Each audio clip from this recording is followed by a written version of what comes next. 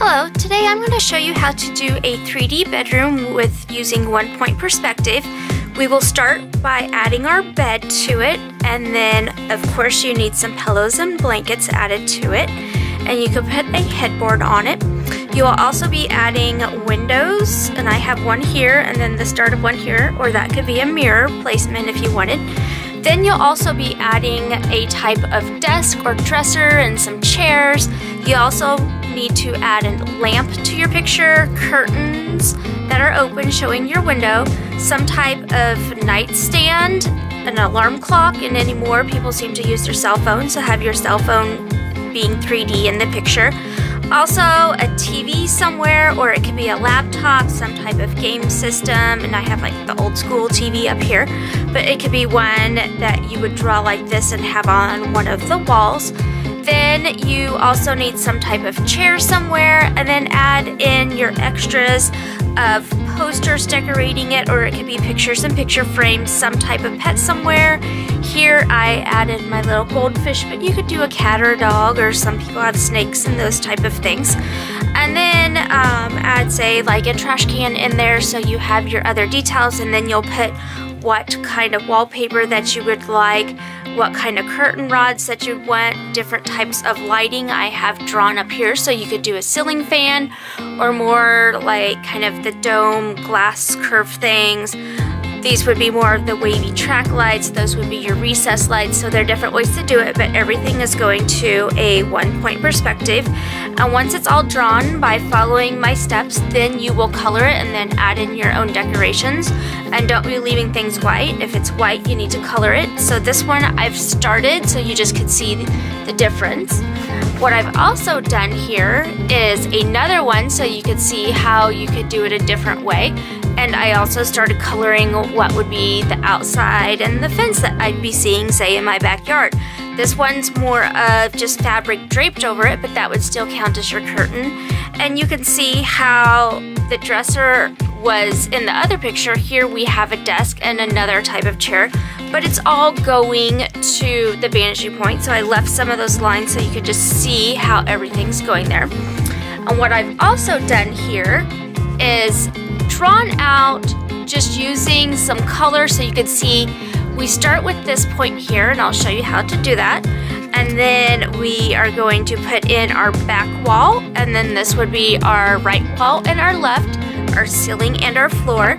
And from all of that, we're going to work from that vanishing point out. Whereas when we were doing the city, we would draw and draw to the vanishing point. Here, we draw the back and draw towards us when we're doing the 1-point perspective. And in this one, I put like the little cage with my little hamster and everything, and add some bookshelves throughout, you know, dirty laundry if you have that, say, on your floor and everything, and another type of chair right there.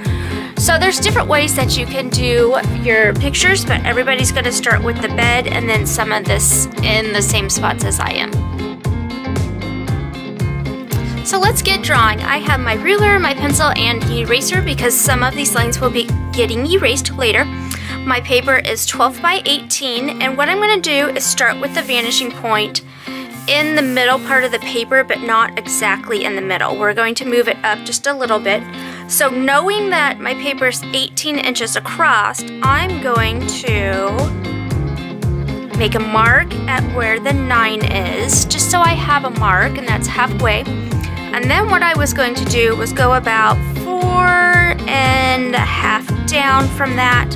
So this is right where my vanishing point would be. And I don't want it exactly center going this way, because if we're thinking we're standing, when I was showing you earlier, we would be standing at the door looking in the room this way. So we're standing here, so this would be, say, our height. So that is my viewpoint as the viewer standing in the door. So we have this dot, and this will be staying here for the entire picture, and then when we're done, we'll be erasing our extra lines. So to get started, I'm going to line my ruler up to the corner here and draw a line. And remember, things will be getting erased later, so don't be pressing down really hard. Then I'm going to draw it the other corner. So it will look like an X, but not a perfect X because it's going to be a little bit larger from the bottom part.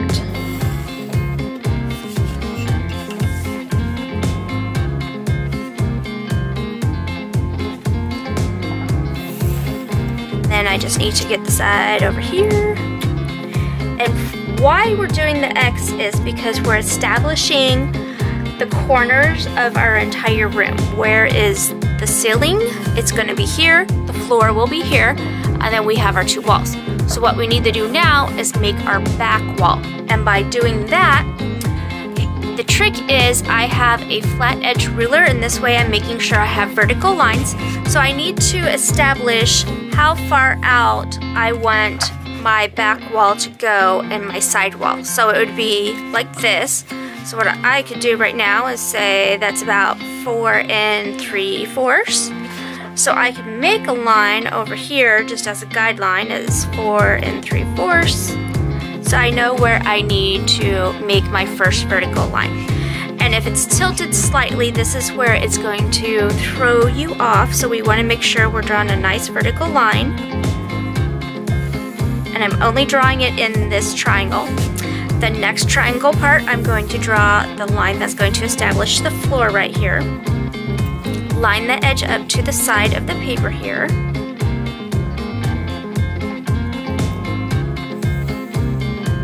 And my ruler's not long enough, so I'm just going to go ahead and slide it over here.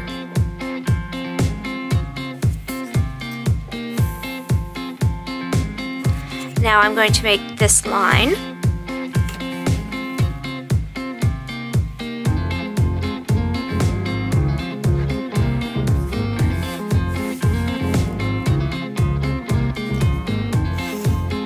And you guessed it, the last line's going to be right here.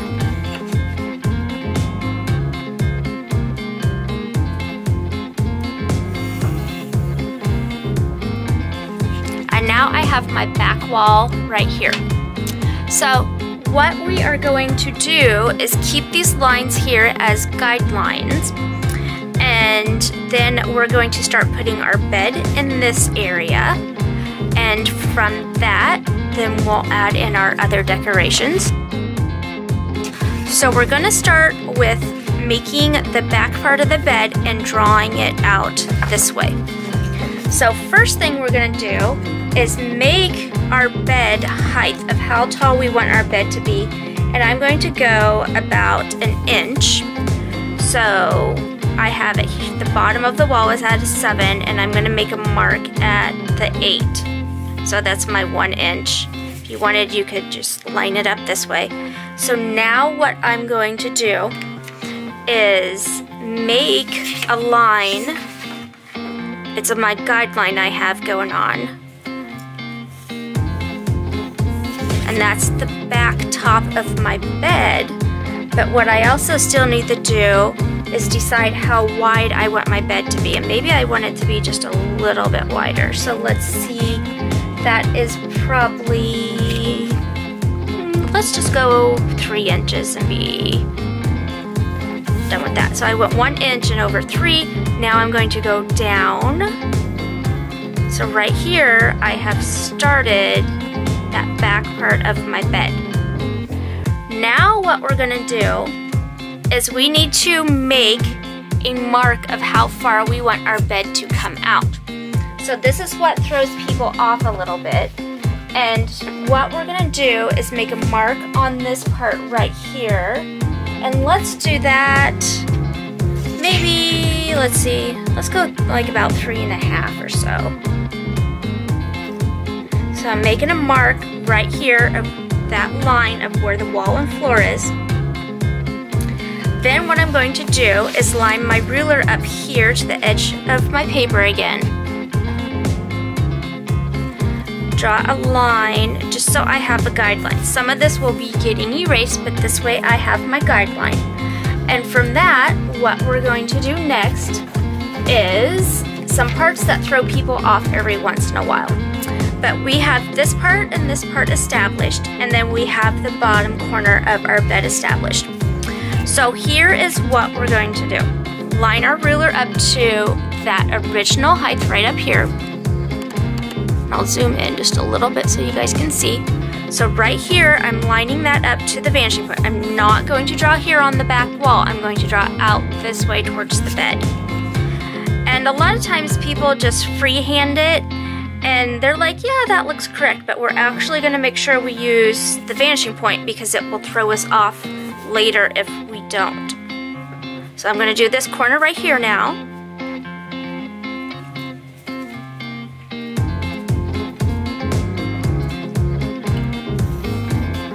And I'm gonna do this corner that's touching down here where it's the floor and the wall meeting on that, what would be, say, the bedpost leg right there. Lining that up to the vanishing point, drawing a line again. So you're like, this looks really strange, so what we're going to do is, on this, we need to draw some vertical lines now. So what we're gonna do is line up right where this intersects.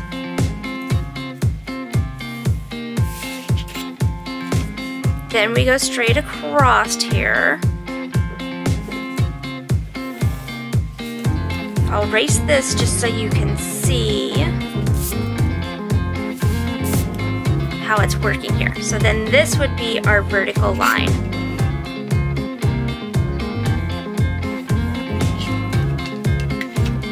And I'm gonna erase my extra lines.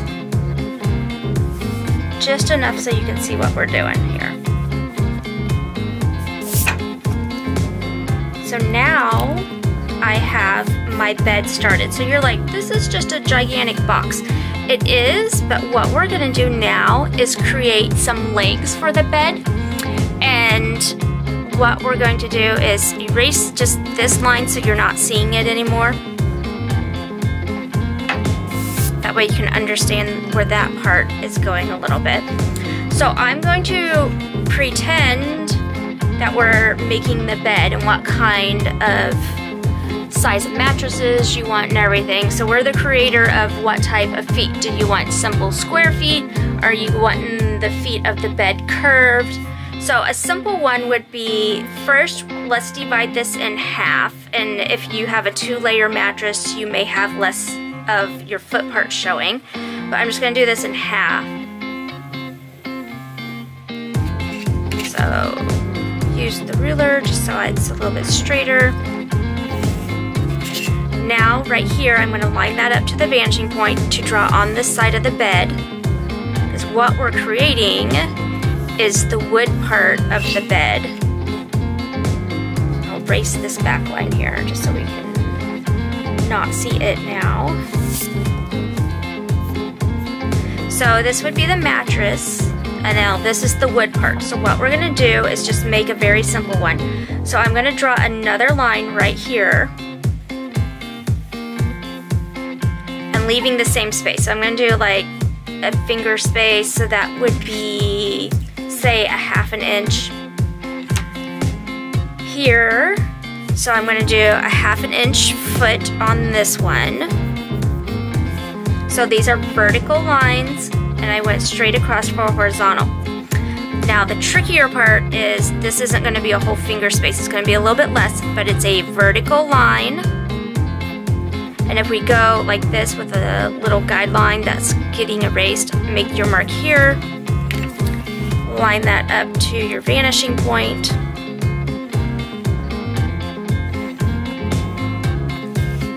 and then do another vertical and erase.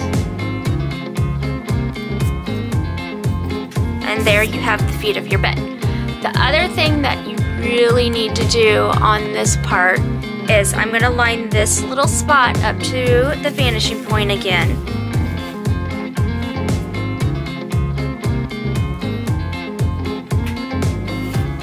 And see how that has given it the dimension of the foot, and then do a vertical line. And now I have the foot of my bed. I'm going to erase this line, that bottom one that's touching the floor, because I don't need that anymore. So now I have some feet to my bed here. the next thing that we're going to do is go ahead and you can start drawing in where, say, the pillows of the bed is. And I'm going to do one little tiny line right back there. Got that? So it's just like a little tiny vertical line right in this area that I'm doing. So since we're still working on the bed right here, what I'm going to do is, if you want to draw a headboard in, that would be connected, it'd be going straight up. And then you would go across, give it a little rectangle coming out from the vanishing point. Just giving myself some guidelines so we knew where to go. Okay, then make them some nice clean lines here.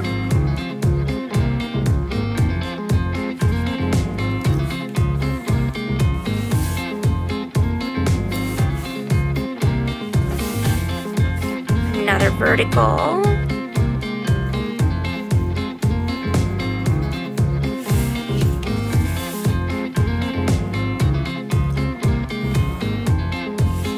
And then it would come down like that if you were doing a headboard.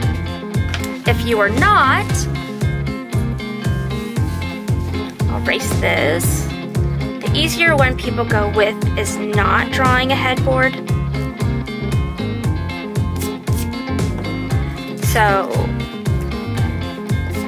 just don't even do that step I just did. But find where, say, our pillows would be and how further than this. I don't know what you're wanting, a whole bunch, a couple. It's up to you. I'm just gonna do where it would be just a row of pillows across. So I'm drawing my line here, making a vertical, and they're gonna look square to start with, but we'll be changing it up. So I'm going to go to the vanishing point and back and have my vertical. So here I'm gonna line this up to the vanishing point again to get this side angle. Here I would draw my straight across line, and then I would do that again for the very back of them.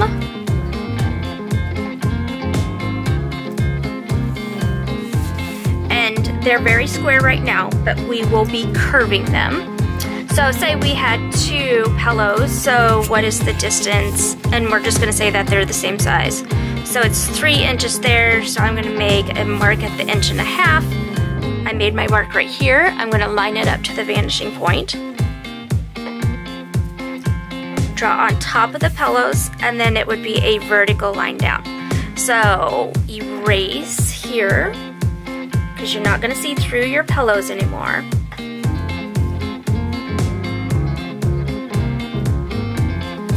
And then what you would start doing is curving them like this.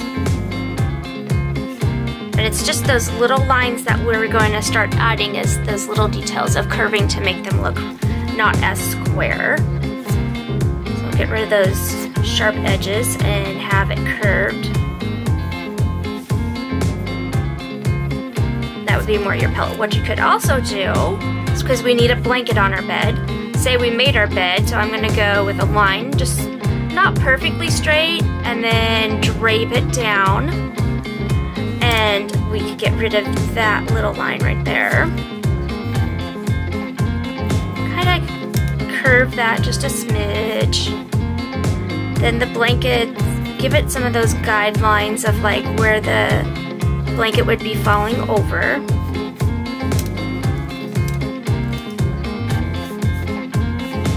And then just do kind of your wavy line down around the edge of the bed here. I like just adding a little bit of material there. And then you would erase, say, that line right there. I'd keep this line just so it's showing, but you could curve it slightly. And then just a little bit of a wave there. And that way you're showing where the blanket is being draped and stuff on your bed. And that would be the little curve I was talking about for the triangle.